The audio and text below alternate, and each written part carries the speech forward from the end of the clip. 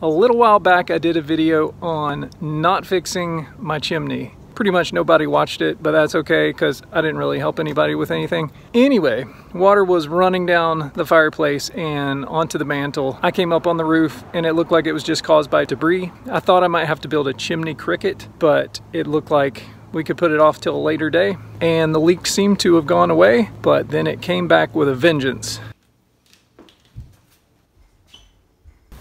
Yep, the chimney is getting soaked. So today we're going to be building a chimney cricket. Now this was a longer process than I expected, so it's going to probably end up being at least 2 parts. And I did make some mistakes along the way. I'm not a professional. I'm a DIYer. So you might want to watch it to the end, up to you, where I'll explain things I could have done better. And there'll probably be people with comments on more improvements. Also, I'm going to be using what I'm going to call a hybrid technique of flashing the chimney cricket.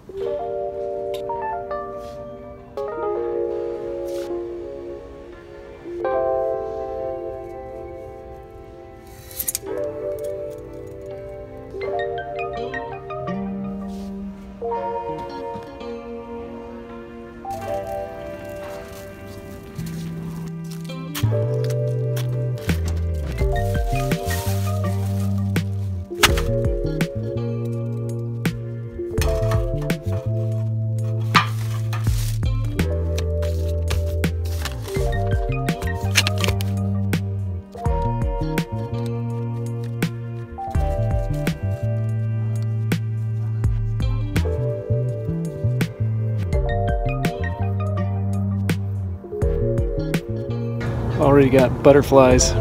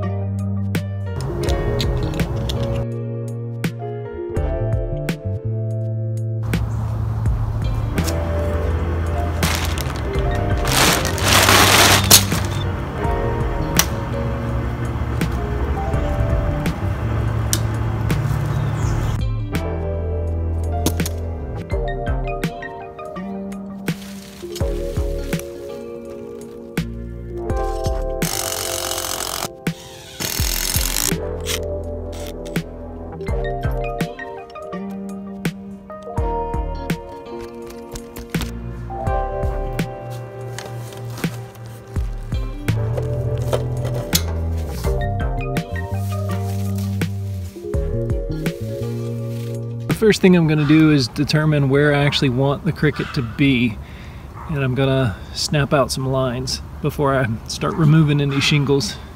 I've noticed a lot of people online building crickets. They tend to build these little shallow crickets, and I'm going to build this as steep as possible because when you got the water flowing down, and I'm just theorizing here, when you got the water flowing down this steeply pitched roof and it hits, say, a shallow pitch roof here, it's going to continue to flow across that shallow pitch for a while, but if you have it hit a steeply pitched, it's going to have more of an opportunity to break and split on each side of the chimney. First thing I'm going to do is level the ridge.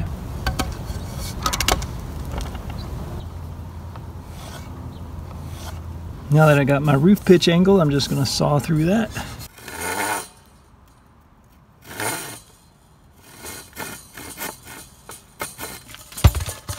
Maybe I'll use a circular saw.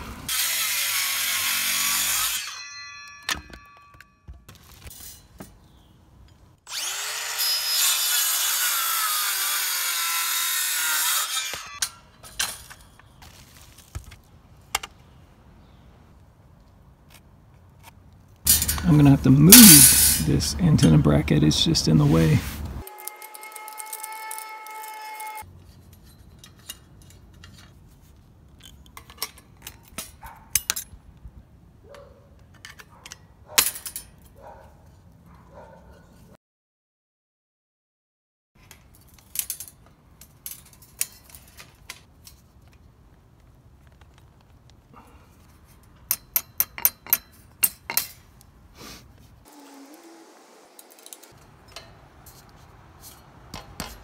Let's find the center of the chimney.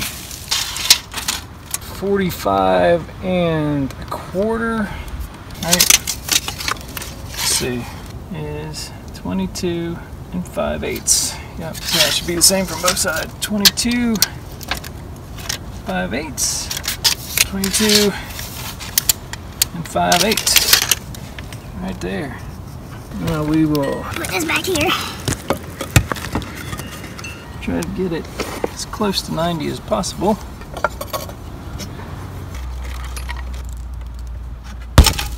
So, right about there. Snap a line.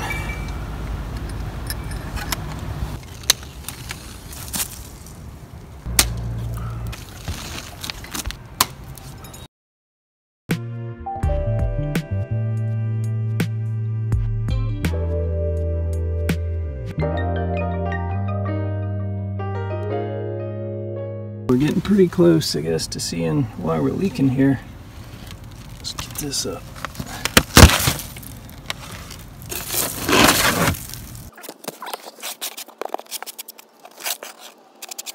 You can see where the paint is compromised. Move this over on this side. I bet it's coming around here and running behind there. Alright, let's check out this side.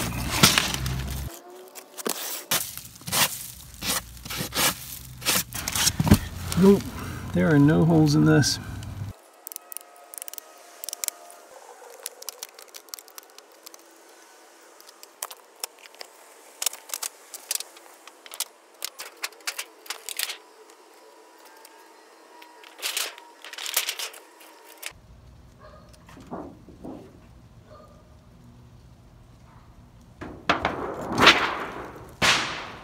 Well, that wasn't very conclusive. It almost looked like it was not leaking around the edges, but rather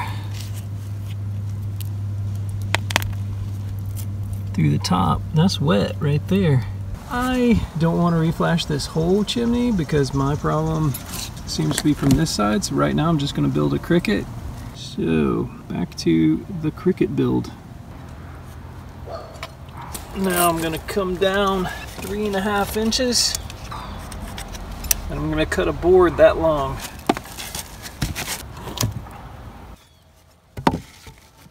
That'll give us our angle.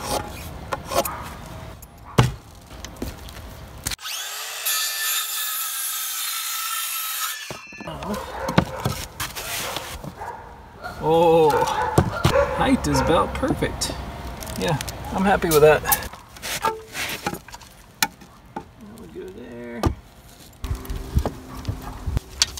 49 1/4, 49 1/4, right there.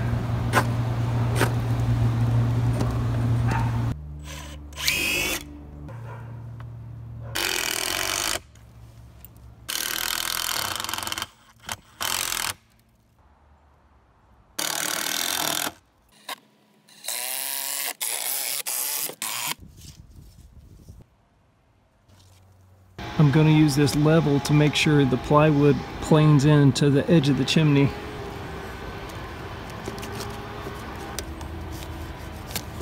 I snapped a line right to the edge of the brick, and there's the pencil mark I made where the framing needs to go so that the sheathing planes in. Snapped it to the corner of this, and then I measured inside 1.5.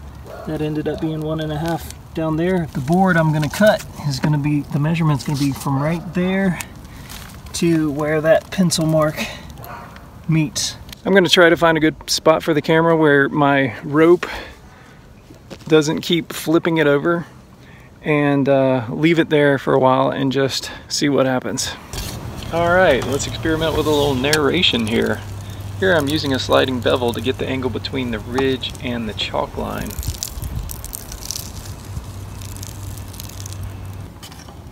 Now I'm tracing the bevel onto the bottom plate, extending the line, and, well, I don't really need to explain this.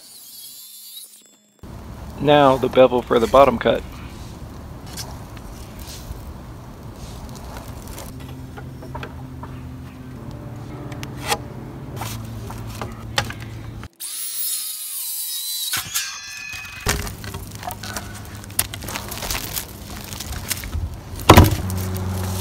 using the speed square here to make sure the sheeting planes in right with the roof.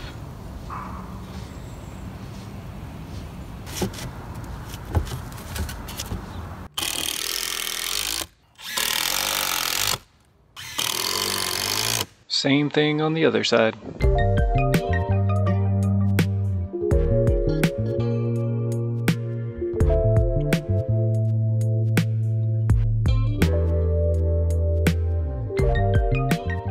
I'll explain how I did these rafters in just a second.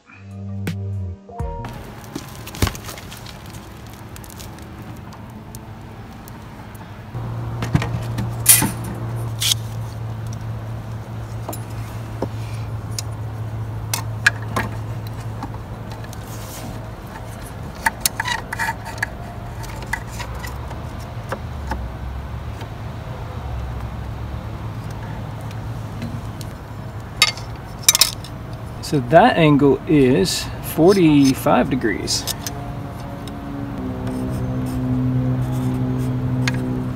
So this isn't even for some reason. This is in the center, and this is running at a 90-degree angle, but these measurements are different, so there's something quirky with the roof. The roof sags or something over here. Let's check the bottom angle. Double check that.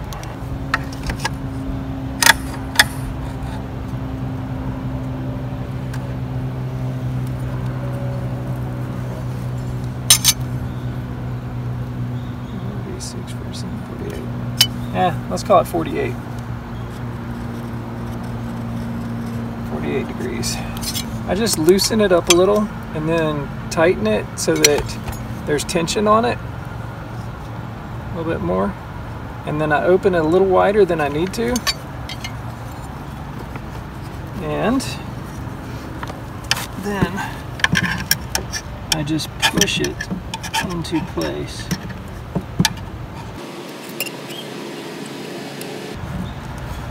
Tighten it, check the angle.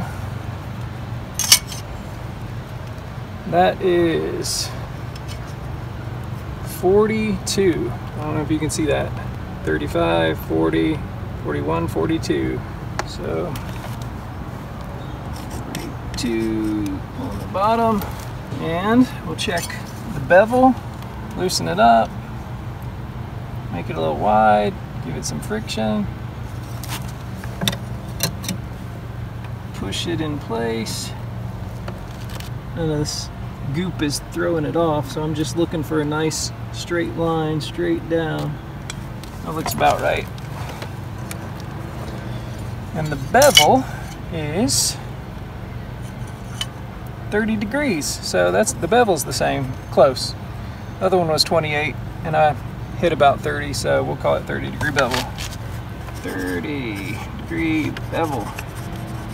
Now we just take our measurements, long to long, call it 34 1/4. All right, so we'll do the bottom cut first, the seat cut,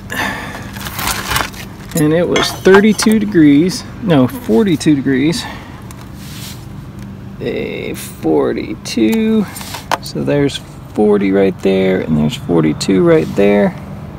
Oh, I moved, 40, 42, right there. And I want to cut that on a 30-degree bevel, since this one's going to sit like that and like that. Set my saw up for the top of this bar right there is where you line it up. So there's 30 degrees. Lock it in place. Set it as deep as it goes, because bevels take a lot of depth.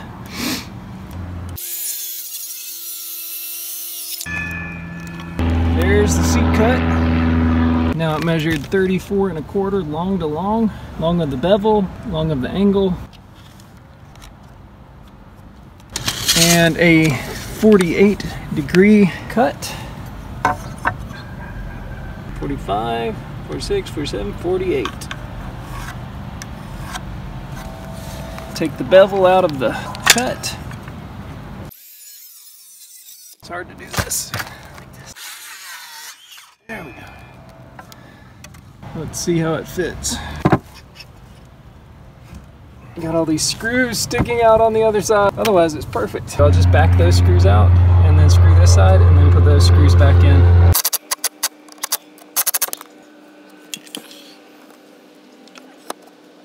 There we go.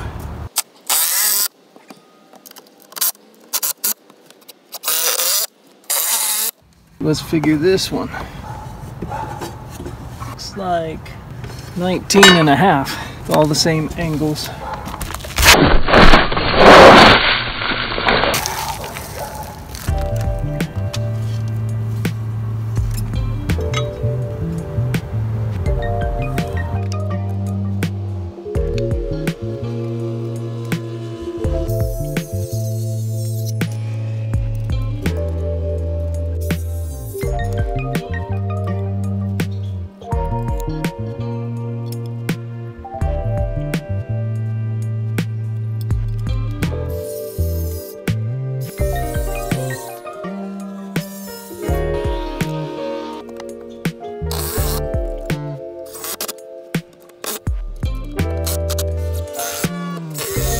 Alright, it's getting kind of dark. We're gonna call it a night. Got all the framing done, just need to sheet it, and then we can start doing the shingles and all. This was harder than I thought it would be.